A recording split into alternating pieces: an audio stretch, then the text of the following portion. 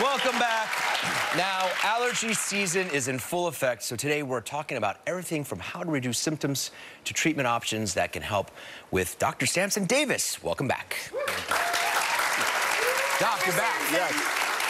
It's great to be back. Why is it we say the word allergies and immediately my nose starts itching? Is that psychosomatic or what? I think it's contagion. When exactly does the springtime allergy season start? So we're in the heart of it now. Okay. Right? So it starts as early as February. I started sneezing in February one day. Yes. And I couldn't stop. That's the beginning sign. Okay. And it goes as long as into the summer. So with climate change, though, we're seeing allergy season kick into full effect earlier in the year now. All right, what are some of the triggers? Obviously, pollen, yeah? Yeah, pollen. So pollen is made by grass, weeds, trees, right? So pollen, as you start to see the grass grow and you see the trees budding, then you know the allergy season is coming, so you have to prepare. And it depends, like certain ages, like certain stages of life, you can have severe allergy seasons, and certain ages of life, it could get better for you. Yeah, I go, sometimes I don't have any, for a couple of seasons I have nothing, and then it kicks in for a season. Yes, it's it does. Interesting like that. What do you do for seasonal allergies? Like how do we know if it's a cold or allergies? Right. You know, like in the office here, everybody they sneeze and then they're like, it's my allergies, because they know that we're all panicky about somebody spreading a germ. Yes, especially coming off the heels of COVID, we worry about that as well. But as far as the, you know, it's allergies because of the symptoms you get. So you get the watery, itchy eyes. I usually start from the head and work my way down. So the watery, itchy eyes, you get the dark circles, the congestion, you know, you get the scratchy, itchy throats, the cough. You just feel miserable. Now, viral illnesses like colds and something that's like contagious that you can pass usually lasts a shorter period of time. As you know, allergy season waxes and wanes. It can go on for weeks and months at a time. Do allergies get worse with age? It depends. It depends. It depends on your immune system. So some people actually improve and they were bothered by pollen. Yeah. They get used to it. And they get used to it. Then depending on your immune system is a coin toss. So some people actually pick up things and all of a sudden dog dander or mold causes their allergies to be triggered. We used to live in Soho where none of us suffered from allergies. Because there's no trees down there. Then we moved to the Upper East Side and it truly, like all of us, suddenly discovered allergies. The park is right there. Yeah. And you can see the pollen-decorated cars. Yes, you know, exactly. when it's happening. Yeah.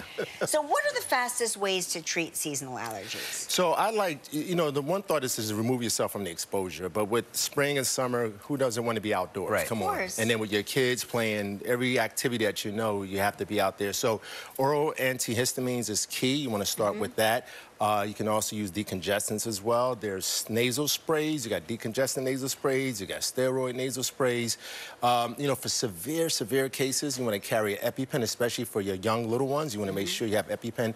And you could take allergy shots as well. Allergy shots. What about just like, I find if I go for a nice long walk in Central Park, I come back and I shower just because I get all of the pollen that may have gathered on me off of me. Very key, very important. So if you're outdoors and you're exposed to the pollen, you want to decrease that allergen. So removing your clothes, washing your clothes right away, maybe taking your outfit or whatever it is, having certain clothes that you wear when you go to the park, you know, and certain ones that you keep away so you can change. All right, we're going to take a break. When we come back, Dr. Davis is giving us tips on how to get through allergy season.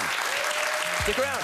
We're back with Dr. Sampson Davis, and we're talking all things spring allergies. Okay, so let's specifically talk about what you recommend. Yeah, like nasal sprays. Talk about that. So there's a few. So there's one called cromolyn sodium. So what is that? It's a big, long medical name. It's a mast cell stabilizer. So what does that mean? It prevents the body from reacting to the allergen. Okay. So that's the first one I like. Then there's a decongestant. So once your body has reacted, say if you haven't had your hands on the cromolyn and your body has reacted, you can take a decongestant to kind of decrease some of that inflammation that's there.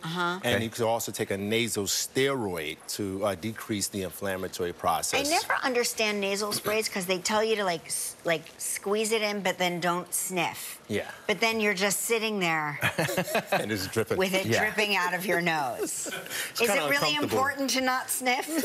Well, I would say I don't think it is, but at the same time, I do follow what the instructions say. Yeah. What about over-the-counter stuff like Claritin, Zyrtec, and Benadryl? So I like Claritin, I like Zyrtec, I like Benadryl. The Claritin, Zyrtec is like your second generation, so it's the more kind of newer type of medications. Allegra is one of them as well, but they don't make you sleepy, whereas the first generation, Benadryl makes you sleepy. How about air filters in the house? I like air filters because it decreases that airborne allergen from sort of circulating in the air. It's not 100% foolproof, like as far as like treatment plan, but it limits the sort of exposure to allergen. I find the best treatment is just a combination of every little thing, and what works for you will not work for you. Right. I heard drinking liquids. Yeah. You recommend drinking liquids? I love liquids. Any liquids? No, not any.